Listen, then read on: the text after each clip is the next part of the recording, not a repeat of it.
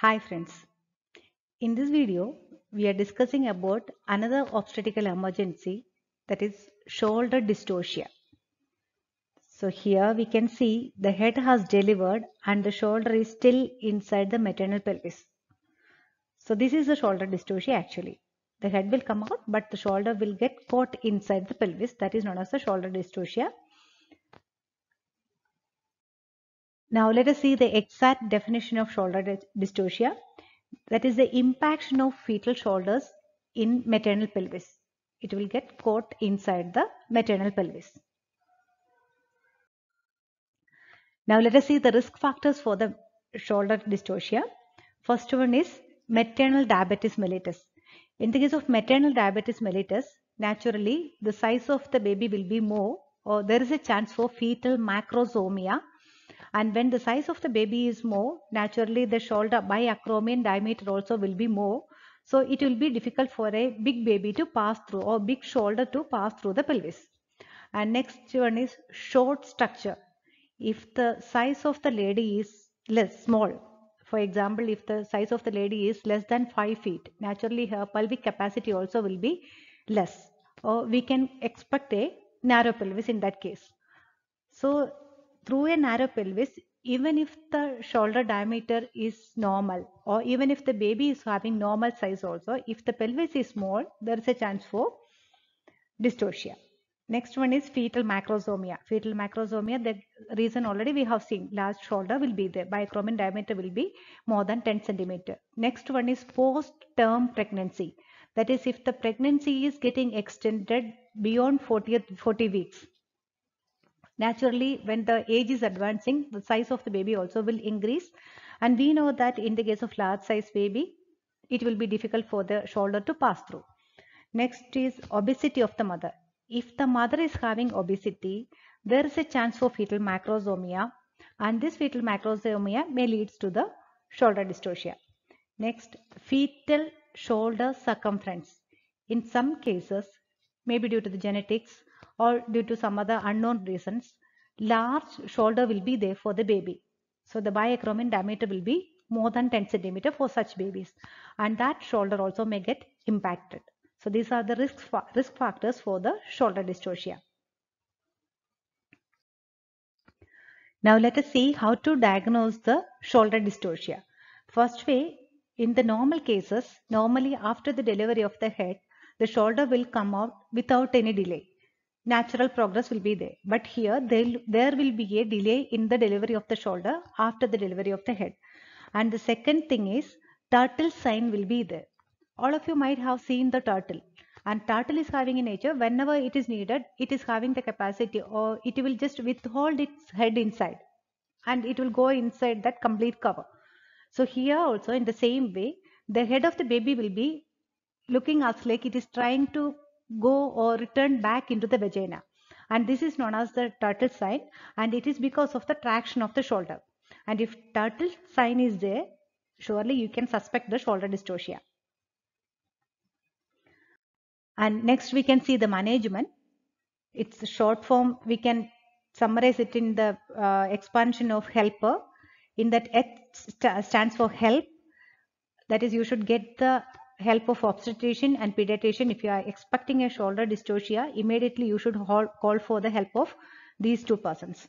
And next is episiotomy. You can just increase the episiotomy or liberalize the episiotomy. So sometimes if the dystocia is due to the perineal tissues, it may get released. And another one, if you want to do the manipulative delivery, for example, if you want to insert your fingers inside the vagina, or if you want to insert your hands into the vagina, in that cases, more space will be available if you are just extending the episiotomy. And next one is legs. Elevate the legs. That is, just do the hyperflexion of the extremity, especially the thighs, towards the abdomen. So that may release the pressure. And next one is pressure. Apply suprapubic pressure. And another one is E. E stands for enter into the vagina. Here we can see some of the maneuvers are written. I will be explaining it separately. Rubin's maneuver and Wood's screw maneuver. Here you can see the Mac Roberts maneuver. All those things I will be explaining later. And the next one is R. that is for roll or remove the posterior arm. It includes Savanelli maneuver, clitotomy or symphysiotomy. So let us see these maneuvers one by one. Now let us see what is Mack-Roberts maneuver. That is just a hyperflexion of the hips. See this picture, this will be the normally flexed hips. This is the position we are maintaining for the delivery. In the lithotomy position, this will be the angle of flexion of the hips. But here, you will just flex the hips acutely towards the mother's abdomen. See this angle of flexion, you can see that is a hyperflexion of the hip. So because of this hyperflexion, what will happen means intrauterine pressure, when it is getting compressed, the pressure inside the uterine cavity will increase.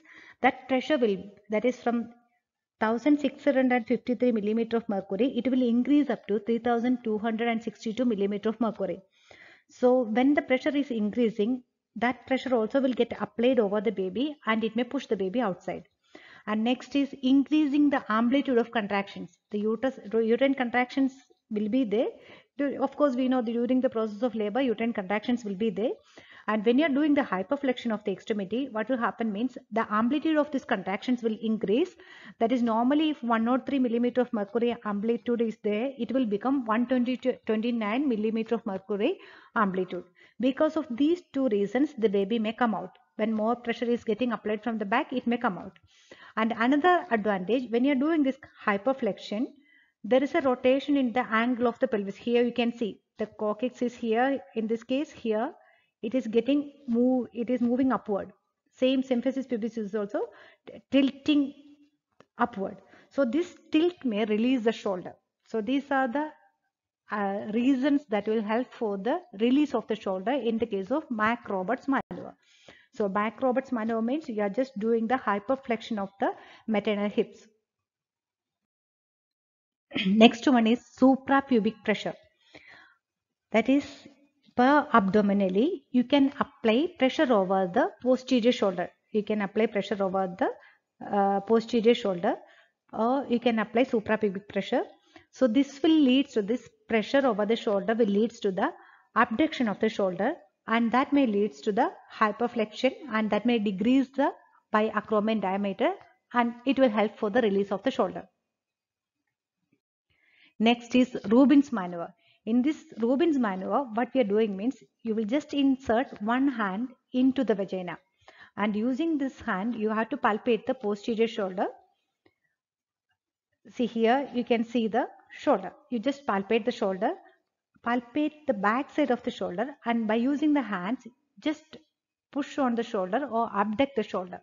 See, in this way, you are just abducting the shoulder.